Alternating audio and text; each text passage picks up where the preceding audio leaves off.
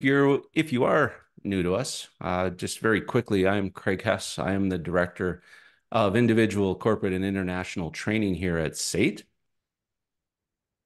And there's that pause where I'm supposed to say, and I am Jenny. Yeah, So we're going to I'm, rehearse this. Yeah. no, nothing. That's why I love it. It's nothing's rehearsed, very emergent. My name is Jenny, and I am a leadership development specialist for SAIT corporate training and spend a ton of time in classrooms with good people like yourselves, facilitating a whole host of our deliveries that we have, most of them around leadership. And as I like to say, the fun things, sensibly, we call them soft skills or power schools.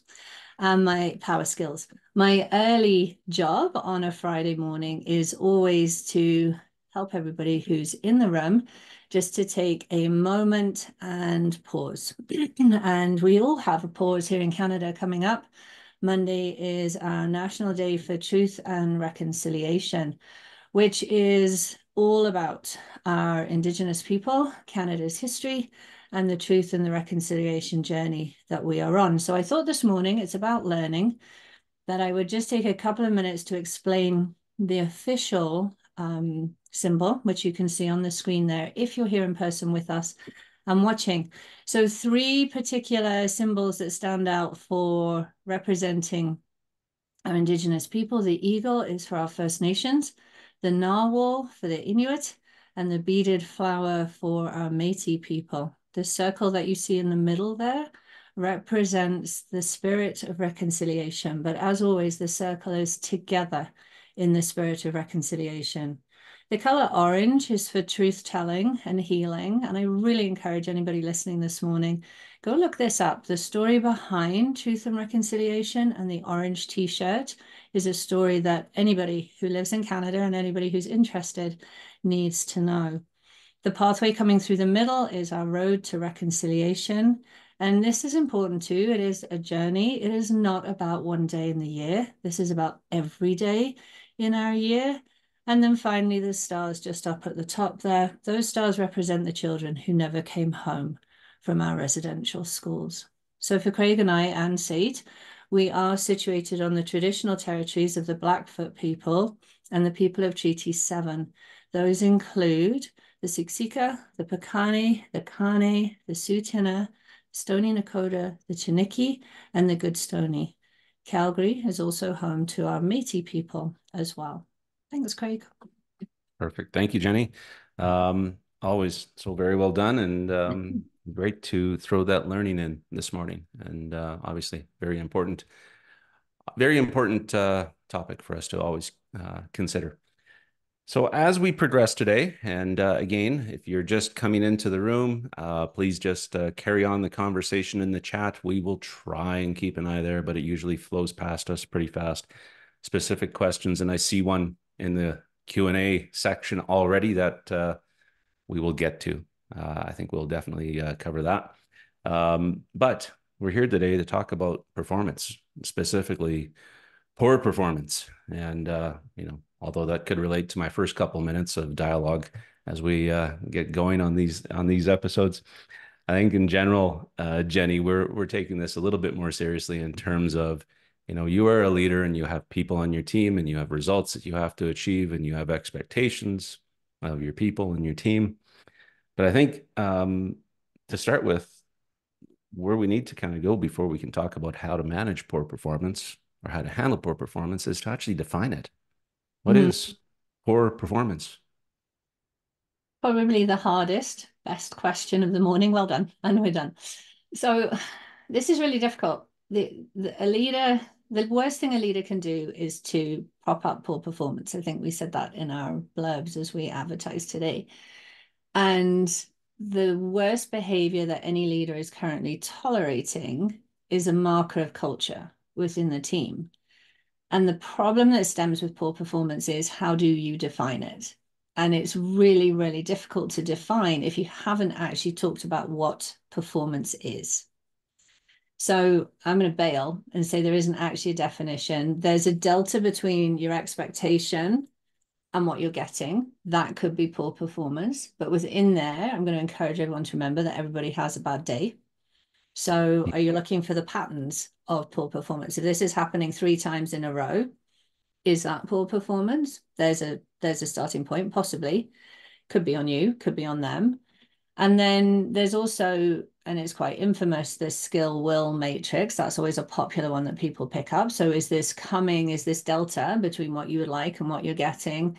Is it down to a lack of will or a lack of skill?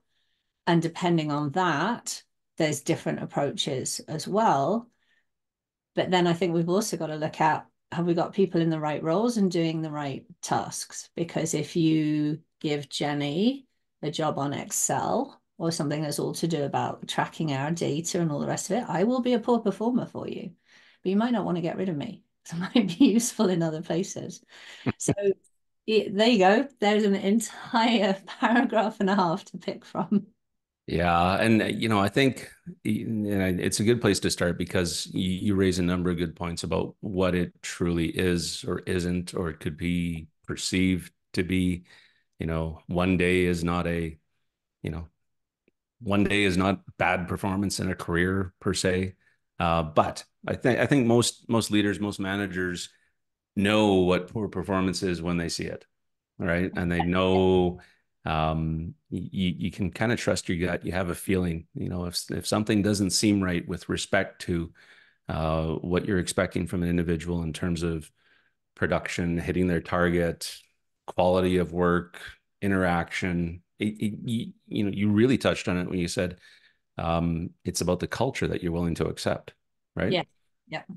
Right. And so there's a bunch of stuff in there that we could unpack.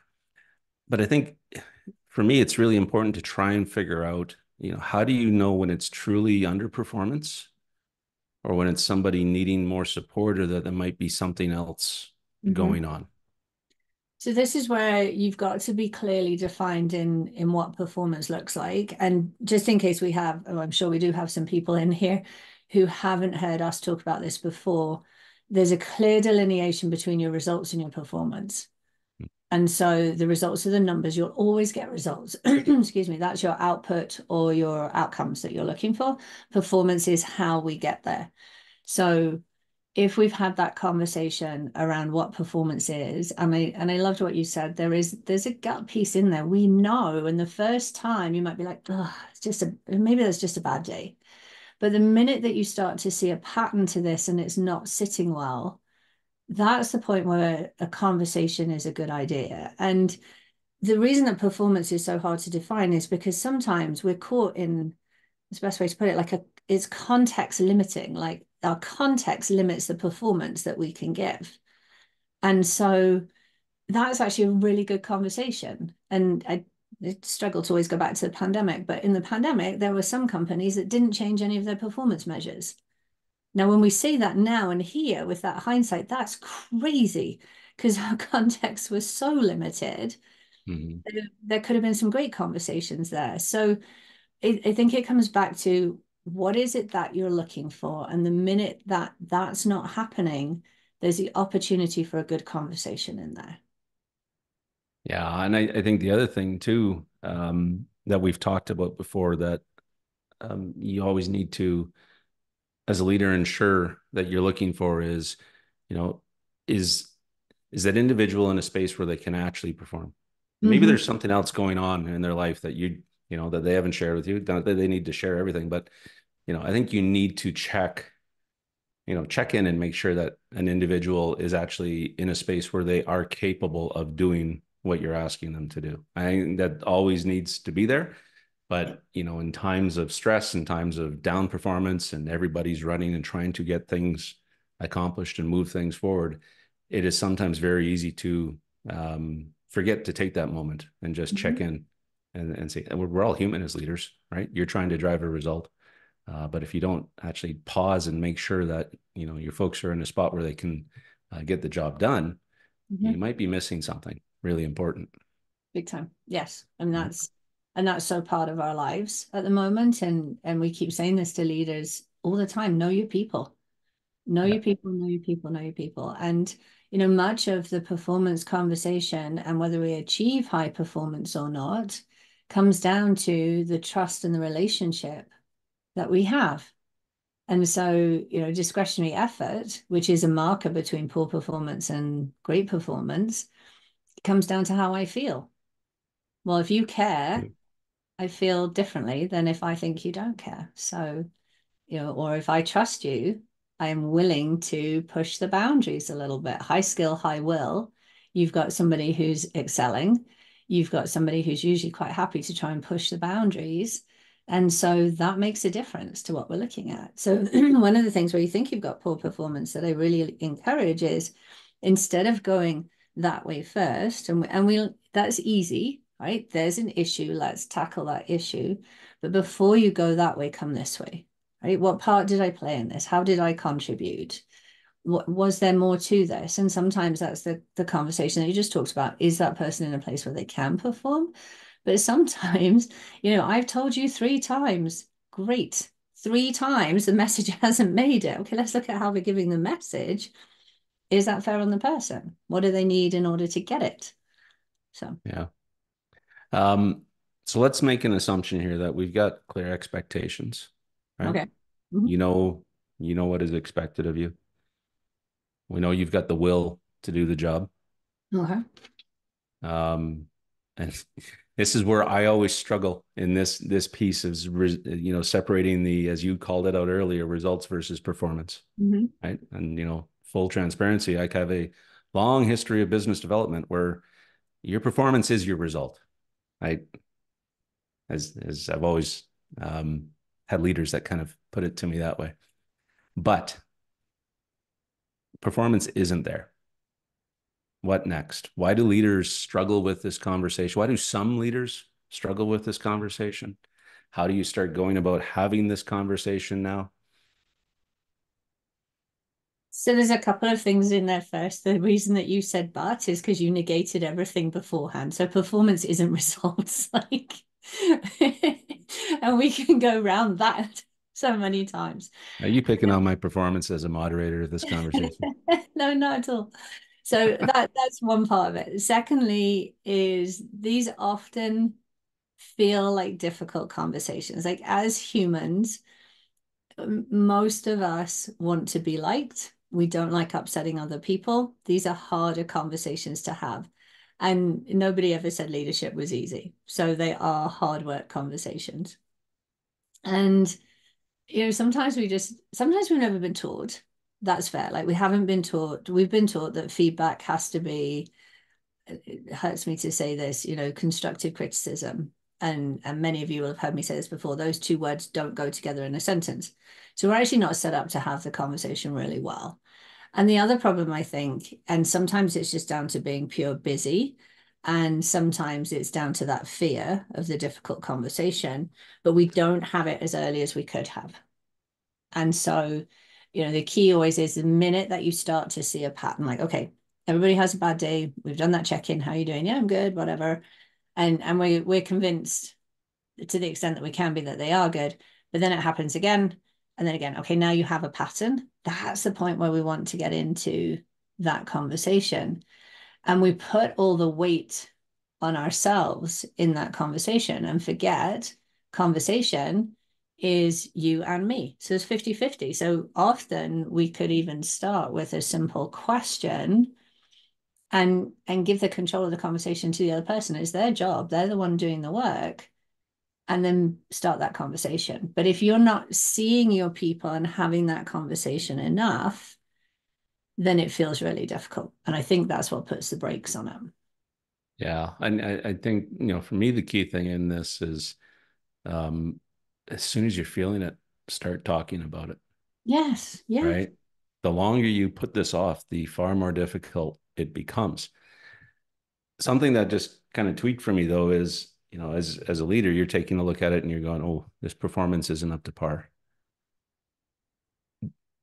How often do we assume that the individual that you're going to have that conversation with thinks that things are fine, All the time. right? Most of And the and time. and and are they on the same page as you or not? Do they also think maybe, yeah, I'm surprised Craig hasn't come to talk to me yet because things aren't going well. So I think we at the beginning we said let's assume that the expectations have been clear. And that's a huge assumption that we make continuously. Agreed.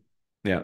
And we we work we I think we work sometimes quite cryptically. And so we don't actually speak very clearly at all.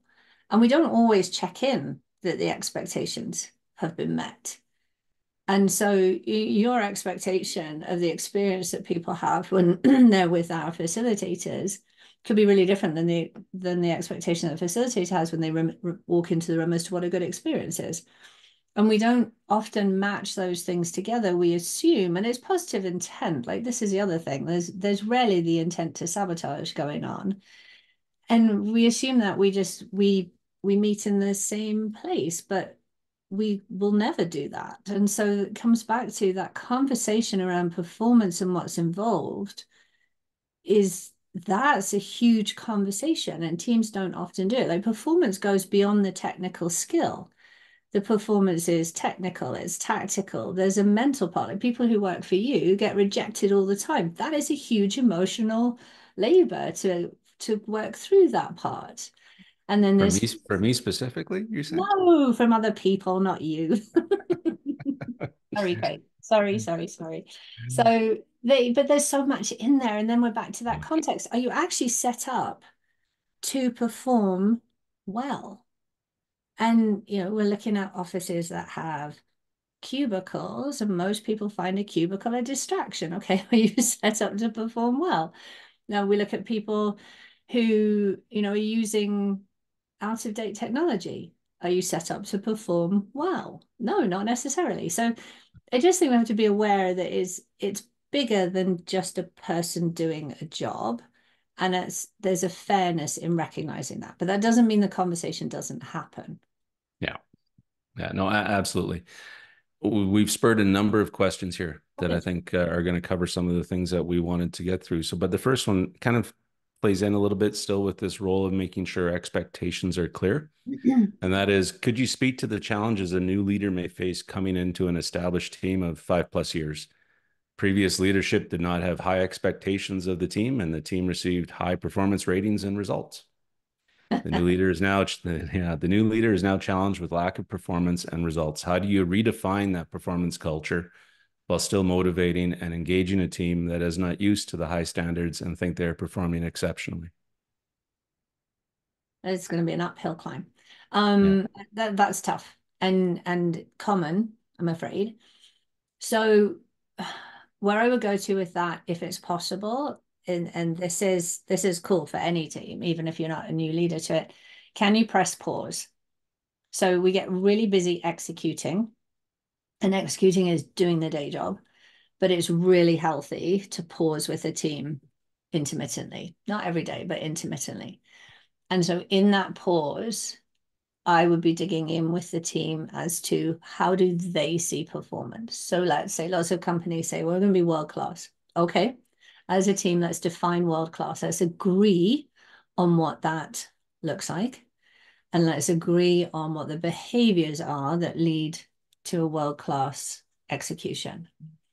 Because if you can set that standard with your team, then the team has ownership. So in this conversation, you're definitely the hippo, highest individually paid person's opinion. And your job is to let the team do most of the talking. It doesn't mean you stay silent. You do have a part in that conversation, and you'll have some non-negotiables in there. There'll be things that are really important to you that you're not willing to let go on. Your team needs to hear that, but your team needs to be a really big part of that. And that's going to take a pretty robust conversation. And I'd encourage you within there to remember those 6 elements that make up performance. So that was technical, what's the skills that they have? Tactical, what's the strategy, and do we have the capacity to hit this new level? Because you'll be asking them to work differently. There's mental, there's emotional, there's physical, and then is the environment set up for them to work the way that they want to go, the way that they want to move? And then within that conversation too, what does success look like? What does failure look like? And what will we, and that's a real we, do about that? And so that's it. It's a big conversation, but in order to go there, they have to have as clear an understanding as you. And you may have to give up on a few things within there, Mm. and it may be gradual. But by doing that, it makes the any subsequent conversations much, much easier, because if you've got the notes from that conversation, everybody's got the notes and the understanding, it's much easier to say, okay, so we talked about this, this, and this, and I'm seeing this and this, and not this. All right, how do we bring this back in? How do we hold ourselves responsible to this? It makes your pathway much easier. The other thing that I will throw in here is it is more important to catch people doing it right, especially in this situation that we're just talking about, as much as you can. Yeah, I'm trying to reinforce what you were looking for. Mm. So what I'm hearing you say is it's not as simple as just saying there's a new sheriff in town. No, No, no. no, it's, it is hard work. And especially, I think, most leaders have probably been in a situation where they have inherited the quote unquote problem child that has, for whatever reason, never had the prior performance conversation, which makes life really difficult. It is a tough reset, especially if somebody pulls out past performance appraisals and says, nobody's ever had an issue with me except for you. Yeah. You know what, at that Right. point, if you're starting from there and if you're a brand new leader, I might go back to Marcus Buckingham's questions and start with asking people what they love doing and what they Mm, love doing.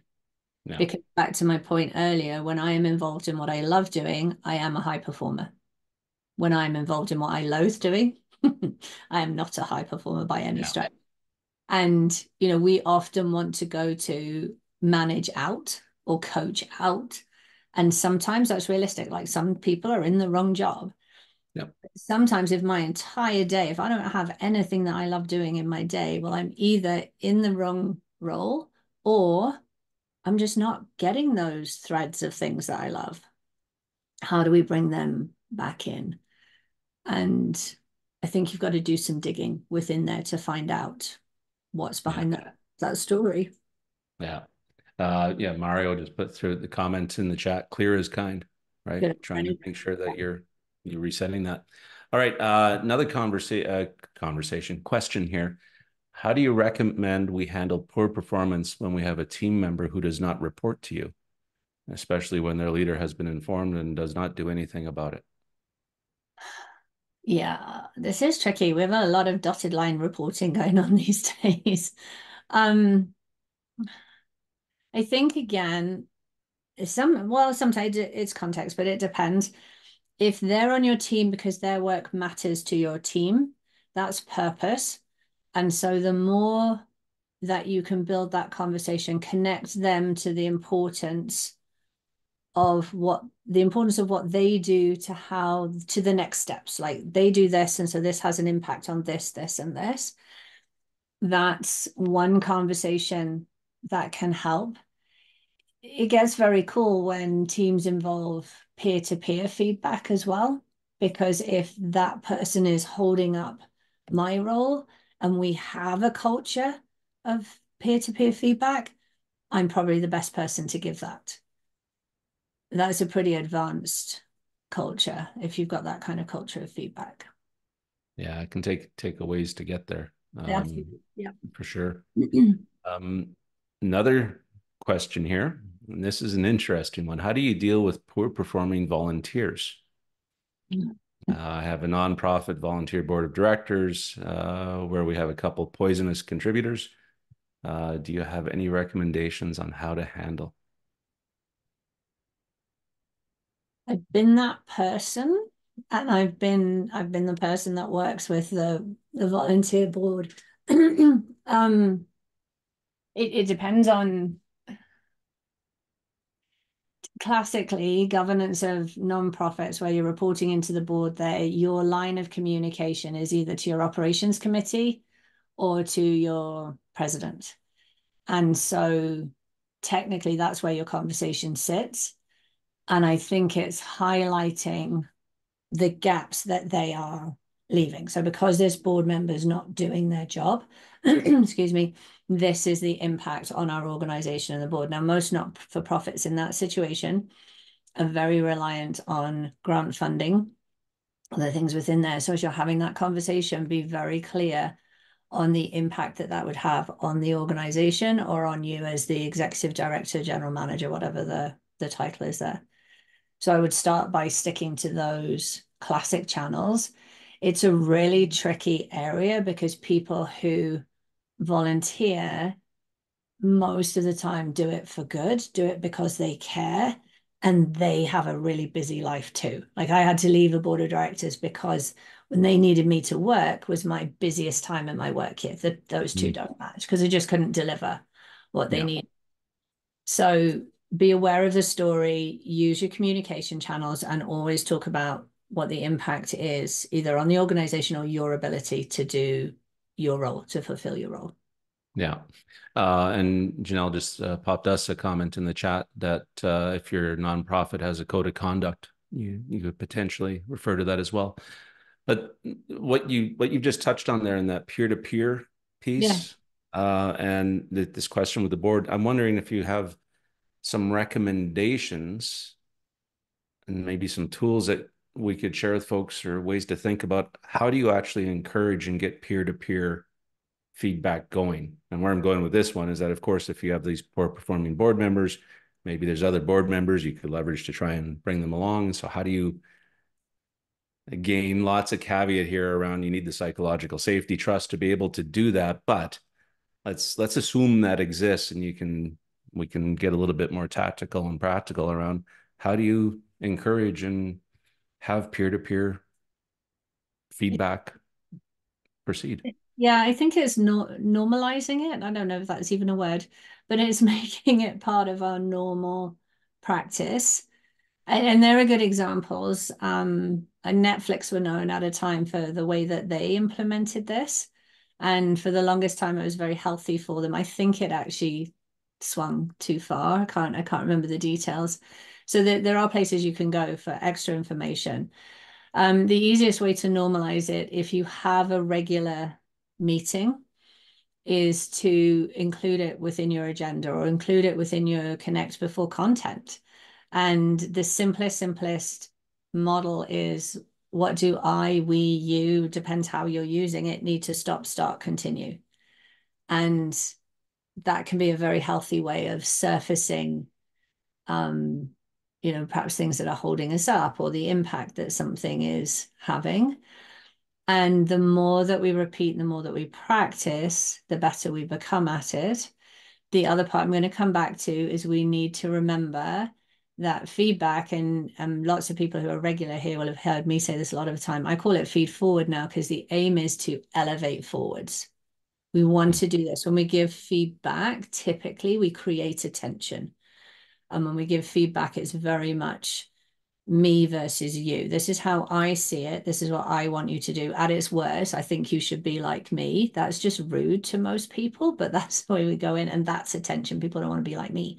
And so if we actually can stand side by side and say, this isn't working very well, what do we do about this as we're looking at the issue together?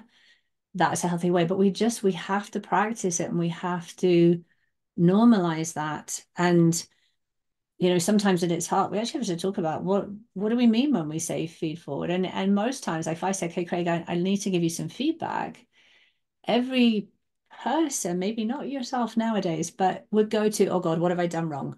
And immediately the hairs are up on the back of our neck, we're expecting negative. But that magic ratio, it's in our final slides today, 5 to 1, 5 positive to 1 constructive, or 5 positive to 1 negative, if you want to use that language. And so that's the way to bring it in, is that we recognize and catch everything going right, so that when you need to talk about that one thing, you're interrupting the schedule to focus on this because it's holding us back or it's affecting the number and we can see it clearly. That's the conversation, but it becomes easier when it's safer, to what you said earlier. That safety is important. Absolutely. So your comment there around asking, requesting to meet with somebody to give them some feedback, Mm. uh, ties in with another question here: is how do you deal with a team member who receives almost all feedback, no matter how gentle, as accusations and gets defensive very easily? So that's common. There's a lot of people whose experience their story so far, that's what it's been. Like we've lived in a world where we've highlighted the weaknesses, we dressed it up beautifully and called them opportunities, which is rubbish. And we focused on where we're not good enough. Like if you really interesting exercise, you say, okay, you've got 30 seconds to write down all your weaknesses and 30 seconds to write down all your strengths. The first list, most people will go like easy. Second list, they stall after one, maybe two. This is incredible for everything that we have. You can't really have a job today if you don't have a whole ton of strengths that you're bringing to the job. And so it's almost like recreating the safety for them. So for somebody like that, I would suggest look at that ratio. Are you catching them doing it right? More than you're offering that reinforcement to change behavior, more than you're offering that constructive or that interrupt, like we've got to stop this for here. And be really, really patient, please, because chances are they don't know. And I think if you have the safety, you can acknowledge that. Like if you were to, or if I was to offer you that feedback and you became defensive or whatever, and that wasn't my intention, there and then in the conversation, I might say, Craig, it actually looks like I've hurt your feelings with that conversation. We're not talking about you as a person, we're talking about this task. What are you seeing that I'm not seeing? And when you ask a question like that, stop talking, let them answer. Very good. I have to chuckle a little bit, Jenny. The Q&A section is flying by like a waterfall today versus the chat. There's so many questions queued up here, and so I'm going to try to get to a few more of them before we have to wrap up. And what I will say, folks, is that I can actually picture us needing to bring performance back as a future conversation, perhaps even before the Christmas break. We might think about how we adjust our schedule. But calling out poor performance can come from a non-leader, such as an employee needing to call out their manager or supervisor. How do you differentiate? How do you differentiate someone bringing up these concerns compared to constantly being viewed as a complainer, a toxic employee, etc.? Ooh. So managing up is always tricky because we always forget that the person you're managing up to is a human as well. We're all human. Um, so, all right, first off, those of you who have leaders who ask you for feedback or feed forward, whatever language they're using, or insights. So this new word that's coming to like, what are your insights on this? Hey, please answer them because that's so healthy that they are asking for that. Secondly, if you are a leader and you have a team member or an employee who says, may I offer you what I've been seeing, or may I offer you some feedback? Do whatever you can to cage your ego just for a minute and thank them, because the courage behind that conversation for most people is crazy. So we need to recognize it differently as it when it comes up in conversation.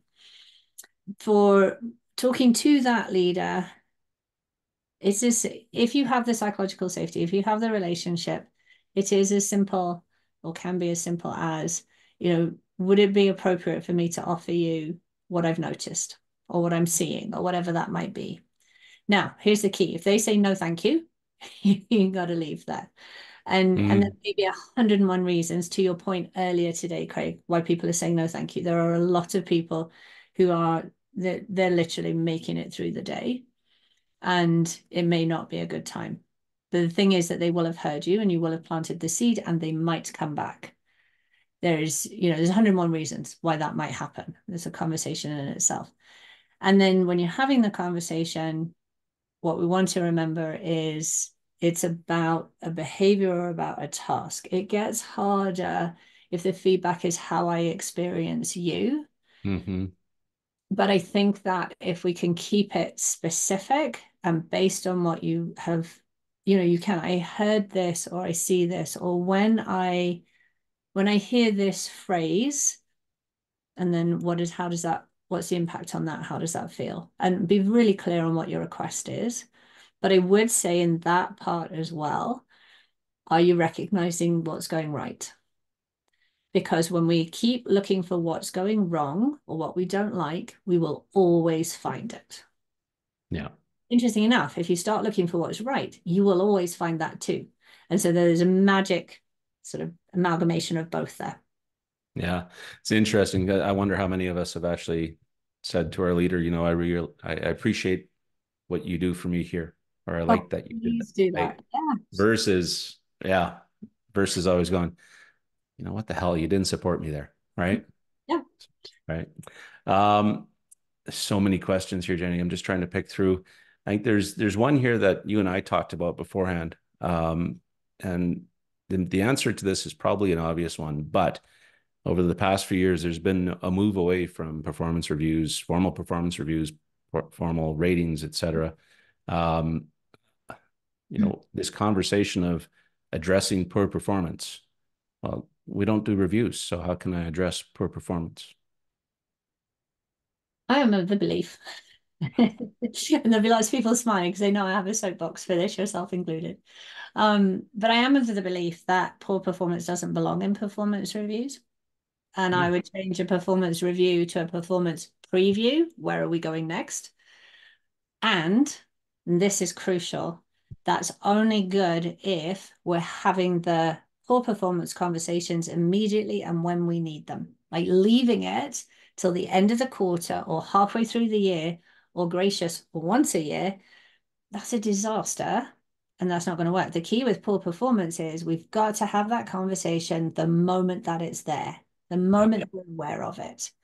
And if we're doing that and the cadence of that is healthy, and for some, the cadence of that's like one conversation a year. Jenny, Jenny, is this your best work? Nope. Okay, well, what are we going to do to make that your best work? That might be one conversation a year for us. For others, it's more frequent. And the other thing that I lean into within here as well that to remember, because we haven't mentioned it, a lot of people are learning new skills at the moment and we learn in different ways. So be really aware. Sometimes a poor performance is somebody who is a despondent learner because it just all feels too much, too overwhelming, and everything that's going on. That's a different kind of support than the direction that we often talk about. So, leaders on the call, there's a huge difference between support and direction. So yeah, I'd keep it out of there. I would. It's got to be in there all day, and that's the thing. Some companies get rid of their performance reviews, and everybody goes, "We don't have them. We don't have to talk."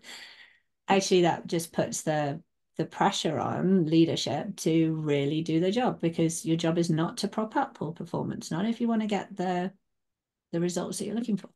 No, exactly. I remember years ago when I first started my career as a sales manager, and I had a trainer at the time who, his favorite phrase was, "Are they dancing in your lifeboat?" You had somebody on your team that was dancing in your lifeboat. Would you stand there and wait for the song to end, or would you sit them down? Mm-hmm. Right. And so you can't wait for the music to finish playing in that case. You have to address it. There are tons of questions after your Jenny, but I think there's a couple that folks we will go through them and we'll see what we can figure out to send in the follow-up that comes along with this conversation. But I think we're also going to figure out how do we bring this conversation back again in the near future. We've got our schedule planned out, but we'll take a look and figure out how do we adjust that. But I think the one question here, Jenny, and you touched on it earlier before we wrap up, is um, when do you have to, as a manager or a leader, make that coach out decision? Mm-hmm. Because all we've been talking about here has been very much how do we coach up? It's coach up or coach out, right? And in reality, we've invested in these people. They're on our team for a reason, right? Mm-hmm. Um, when do you make that decision that it's time to coach out? I think the easiest version of that is when it's toxic to the rest of the team. And interestingly, sometimes they're not poor performance in terms of results. So there's another conversation in there. So if they're in the wrong role, like it's very obvious that they're just not in the right place. For company and for human sake, is there a different role for them within the company? Okay, so we might be coaching them to somewhere else. If it actually is a mismatch between company values and their values, or they're done, they don't want to be a part of that. I think the kindness is in helping them to move on, helping them to recognize that. And going right back to what we were talking about beforehand, what do you love about the job that you do? If there is no answer to that, then there is another job where they will just come alive. And that's a hard conversation, but a valuable conversation. It's actually a kind conversation because they are spending a lot of hours in the workplace and it's no fun for them as much as it's no fun for you. The other thing I would share here, I had a leader in a group that we were working with. We're actually meeting on Zoom, and he showed up and he was different. We've been working for a couple of months and he was just different. And I caught him in a break on Zoom and I said, Ted, everything looks different. It feels different. And he said, I made a really difficult decision. I had to let somebody go. And I'm like, I'm really sorry to hear that because that's the worst day for anybody. And he said it was really tough. I think that we did well with Grace in the situation as it was. He said, but we are 2 weeks on and my team has come alive. My team is just killing it. Those were his words. Yeah. And he said, I put that conversation off for well over a year. And in 2 weeks, I have reaped the benefit. And that other person is now happily employed elsewhere. So Yeah. yeah, sometimes it is the right decision. Yeah, absolutely. And I think the key thing in this that we've talked about many times is that, as a leader, you're there because of a reason. You've got your instinct, you know your people, trust your gut, and don't delay the conversation. Figure out the way that's going to work for you to have that conversation. Practice with a colleague, anything to help you engage in that conversation. But Jenny, we're at the point where we need to wrap up and get folks on the way with their day. And we will, again, folks, we will figure out how to come back to some of these questions. There's a couple I'm not sure we're qualified to tackle per se, but we'll figure it out. I've got Jenny intrigued now. She's looking forward to seeing the questions.